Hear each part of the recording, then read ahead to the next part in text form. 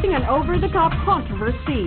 Derek Ramsay nag-react tungkol sa paglabas ng controversial photo nila ni Angelica Panganiban. Ikinagulat ng buong industriya ang paglabas ng private photo ni Angelica Derek sa front page ng Pinoy Parazzi last Wednesday.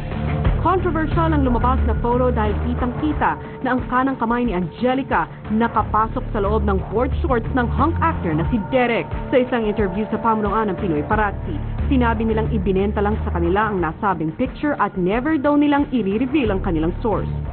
Ang alam ko dito sa picture na ito, nai-offer na yan sa iba pa. Ako ang bumili. Constitutionally guarded ako na hindi ko kailangan i-reveal kung kanino yung source. And ako din mismo, hindi ko rin i-reveal yan kasama sa agreement namin na hindi ko sasabihin yung source. Sa kumalat na photo scandal, sinubukan ng Entertainment Live na kuhanin ang panig ni Angelica, but the actress chose to remain silent about the issue. And for the first time sa isang Entertainment Live scoop, Derek speaks up and reveals the story behind their controversial photo. Well, obviously we were there, pero did we take a picture like that? Yes. When I first saw the picture, natawa pa ako. It's just how I am, how Angel is when we're together. We're very affectionate. I recall that picture 2 years ago sa Boracay.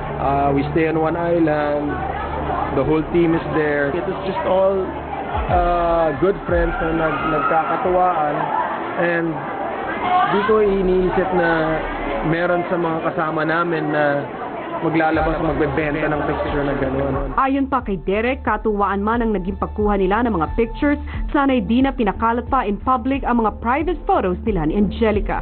We always treat a woman with respect, and that kind of was disrespectful for Angel. I'm sure you don't have bad intentions, pero if you want to bring out other pictures, Angel and I are really comfortable and confident na we're not doing anything wrong. Pero babae si Angel, konting respeto na lang siguro kay Angelica. Nag-warning din si Derek na hindi man nagsalita si Angelica tungkol sa issue ay handa naman itong lumaban sakaling may lumabas pa sa kanilang mga personal photos.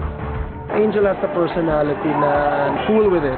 Yun nga lang, if they come out with the second picture, huwag mong palabasin yung galit ni Ruby.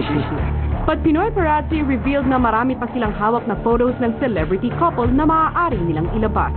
When the need arises, why not? Hindi ko sasayangin yung investment ko.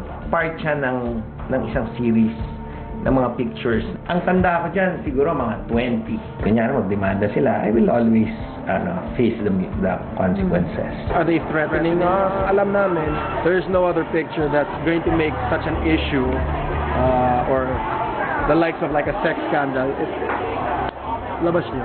Angel and I are not hurt. If a second picture comes out, if they're threatening, anong point nila para maglabas pa nito sa isang picture? Sa kabila ng pinagdadaan ng controversy, ipinaabot naman ni Derek ang apology sa pamilya ni Angelica na maaaring naapektuhan din sa issue. I'd like to say I'm sorry to the family of Angel for seeing this.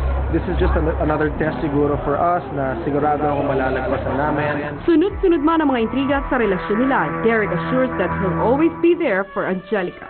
Babe, I'm here for you. I sincerely don't believe that there's anybody out there trying to destroy our relationship. The negative stuff that are coming with it, I guess it's just part of our job. Tatanggapin lang namin, haharapin namin. Importante, kami ni Angel, stand by one another. Whatever happens, of course I'm gonna be there for Angel.